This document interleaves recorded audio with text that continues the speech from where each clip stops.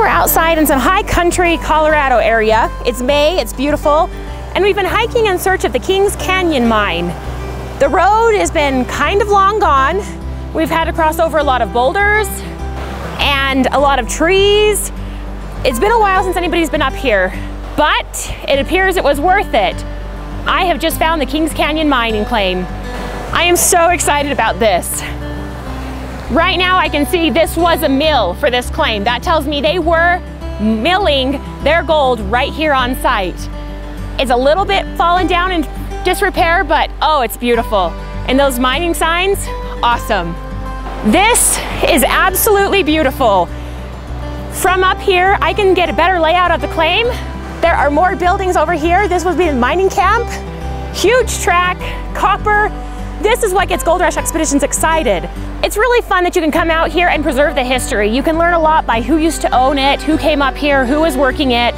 I really like the place of their Discovery Monument because there is lots of quartz, lots of copper, lots of gold around here, and I'm excited about this mineral deposit, so we're gonna go ahead and put our Discovery Monument right next to this bad boy. We've been assessing the tellings and we have found tons of copper, gold ore, quartz. All of these minerals would have washed down into, what's that below me? A river. This claim will definitely be a Lode and a Placer claim.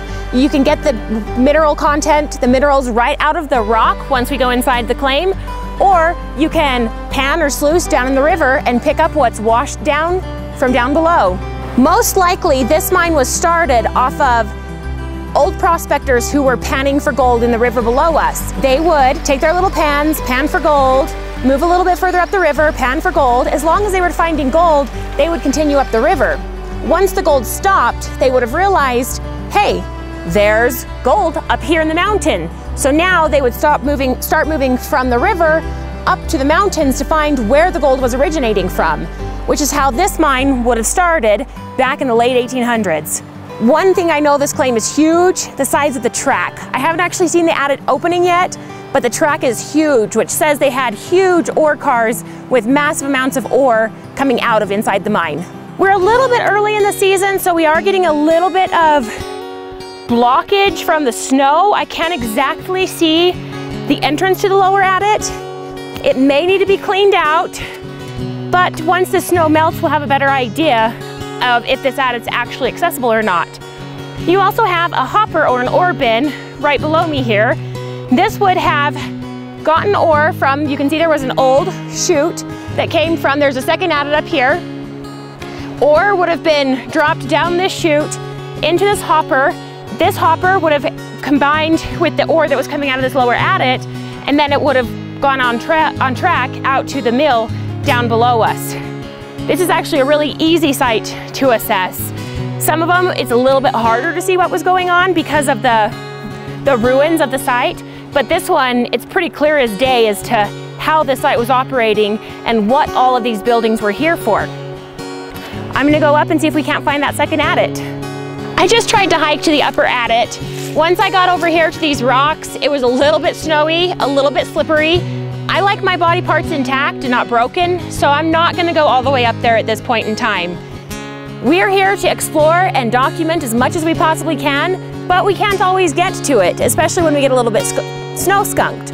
So the new claimant, whoever it is going to have a new exploration of their own. We'll give them all the historical documentation, all the historical maps, anything that we can find on this site. But when they come out here for their first time, they'll get to explore things that even I didn't get to see. Bring their kids up here, show their kids some history. I just wouldn't recommend doing it in the snow so you don't get hurt. Hi, Corey with Gold Rush Expeditions. We're still out here at the Kings Canyon mine. This was a difficult one to find, but totally, yeah, this is a magnificent site. Whoever gets this, you're not going to regret. We've just finished up with the mine itself over there. We've got a lot of buildings, we've got the mill, all that joy, but as we're noticing, there's an entire mine camp on this side of the river. So we've got a couple of buildings here, workshops, we're gonna go through all of it, but as we came across the river, we just saw this bad boy sitting here. Now, this is old school stuff that you're probably not gonna see in newer days. This has all pretty much been hand cast and then put in with cotter pins.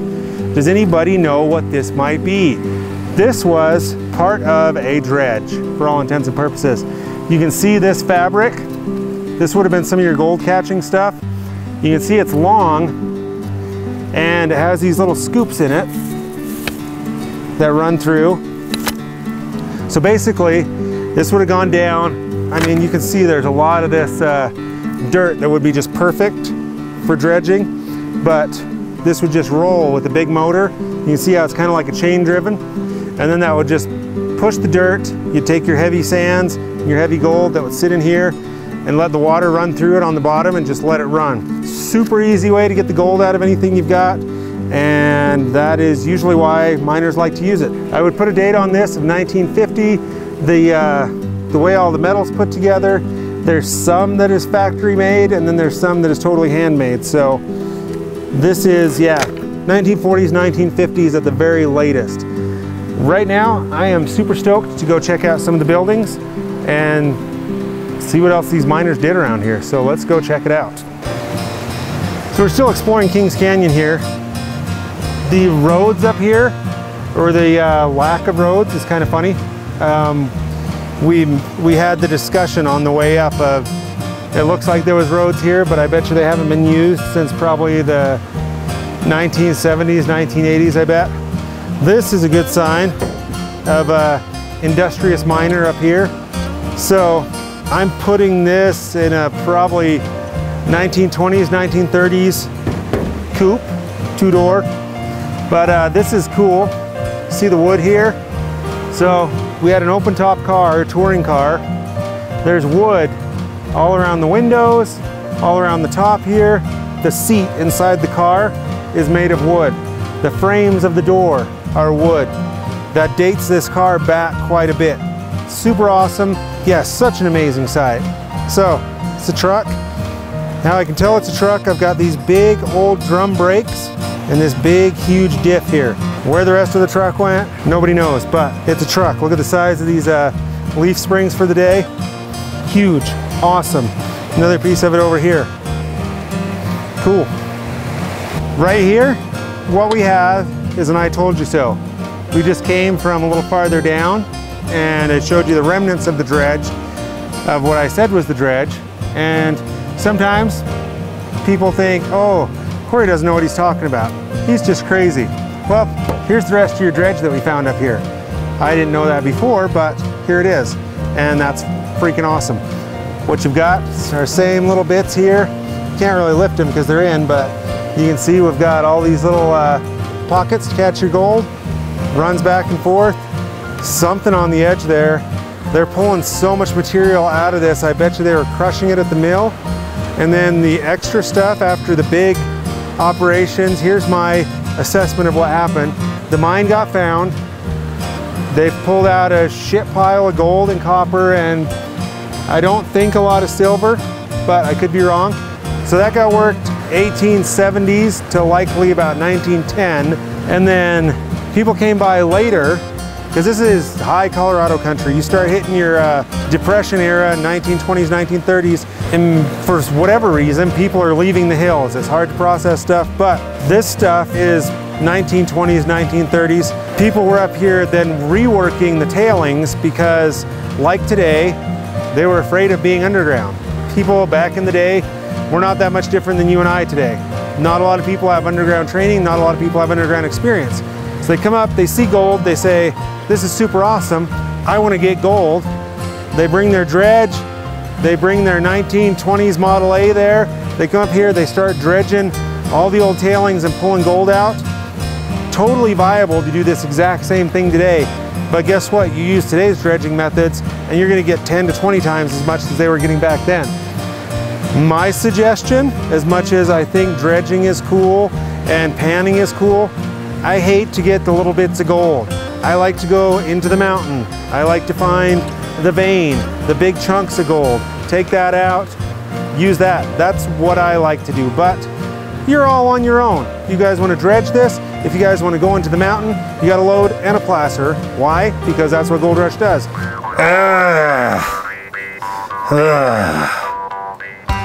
Good night.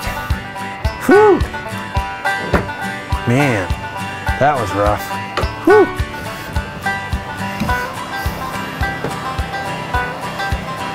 You filming me while I was doing that? Ah, that's rough. Outhouse here, it's a 2-hole outhouse. There's also a small hole over here, which I find interesting and intriguing. I would say it's a pee hole. However, there may have been midgets working at this mine who could not make it to the upper deck, so they used the lower deck. We'll shoot some footage. You be the judge. Midget miners or small children.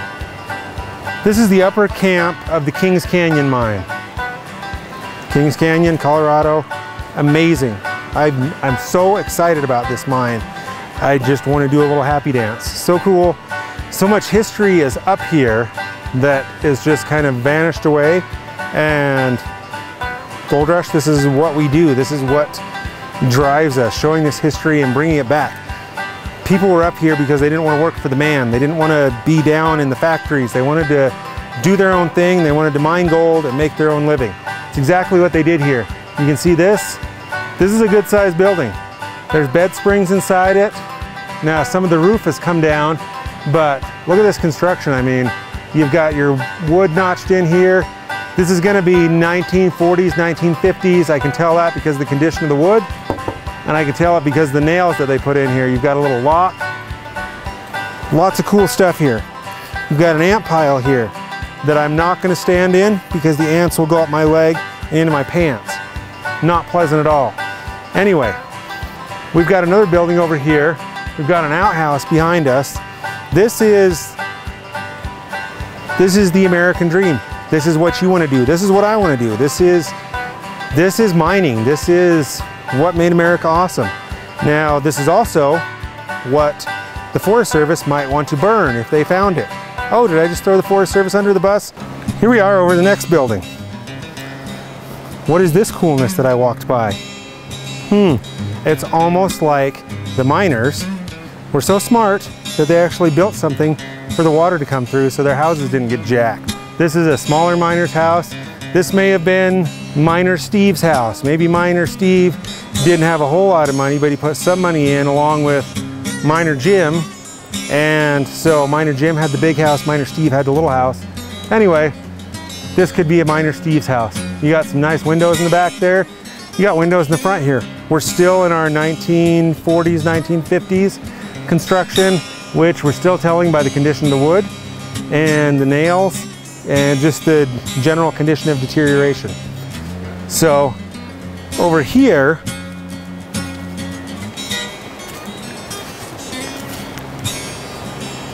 we have a little older building over here. Now I can tell this is older. This is going to be your 1900 to 1920s construction. This guaranteed was here when Miner Steve and Miner Bob and Miner Jim came in. They didn't care about it. They're not up here to reconstruct stuff. They're up here to mine. So it's just left, and what you've got is kind of what is left here.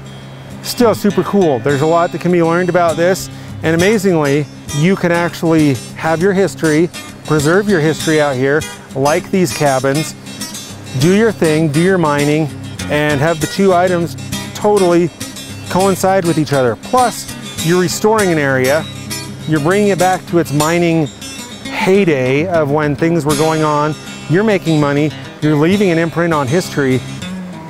Doing mining and doing this type of stuff is so important. I can't even stress it enough. This is, yeah, we're gonna continue on before I get too excited. Let's move on. This is what you call a blaze. Back in the day, before you had cars, before you had maps, Jim would find a mine and he would say, this is my mine. He'd give a description of the one corner of my mine. My north corner is 300 feet from the large oak tree that sits by the river here. And then I've blazed all of my corners, which would be something like this. Now, environmentalists, don't freak out. What you do to blaze a tree is you get your little pocket knife out. I don't know whether they had pocket knives back in the day.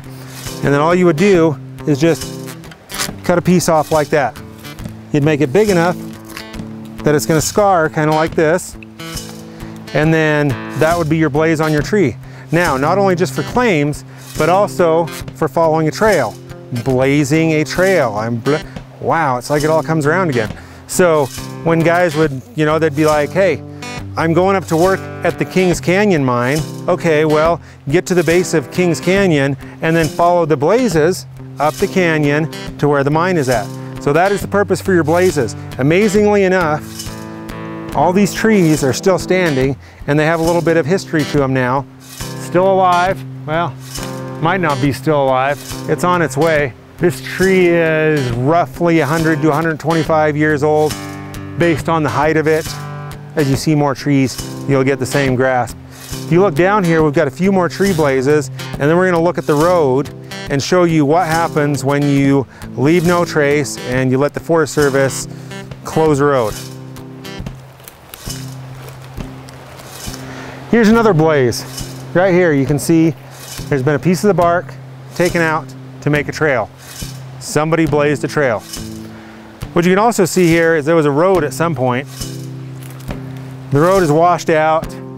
You can see it was a good sized road, but you can also tell from these trees that are in the road and the ones that have fallen over it that it's been a good long time since anybody's been up here. The way this road is right now kind of shows you how long it's been since anybody's been up to this claim, and it also shows you how fast Mother Nature can retake this. We saw that there was claims back here in the early 2000s, and you can see there's trees growing in the road today.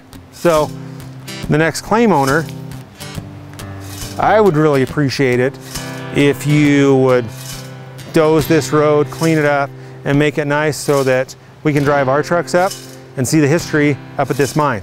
We're not going to take any of your minerals. We just want to look at the cool history. So yeah, road, trailblazes, that's it. That's all for Gold Rush Expeditions. I'm Corey Schumann. We'll see you at the next site.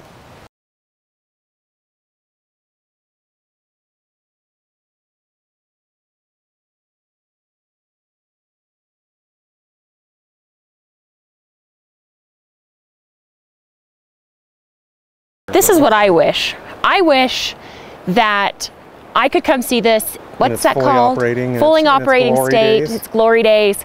See how many people were actually living here, how many people were working the mine, did they bring their families? Even if, you know, even if they preserved the site and they didn't reopen the road and you could still hike. I mean, a mile hike with your kids, an easy hike, even if they cleared up the trail a little bit, how fun would it be to bring your kids up here and say, you know, this is our history, this is why we're here, this is why the West was settled. Well, imagine if public lands were open to the public and not just the average environmentalist that wants to hike. Public would be people that have trucks, people that have ATVs, people that want to mountain bike up here, and hikers, and they could all do it together. That would be amazing, instead of saying, Jessica, this should be a wilderness. This should be a wilderness. It needs to be a wilderness. We need to preserve this for future generations. I don't even know what you're doing anymore.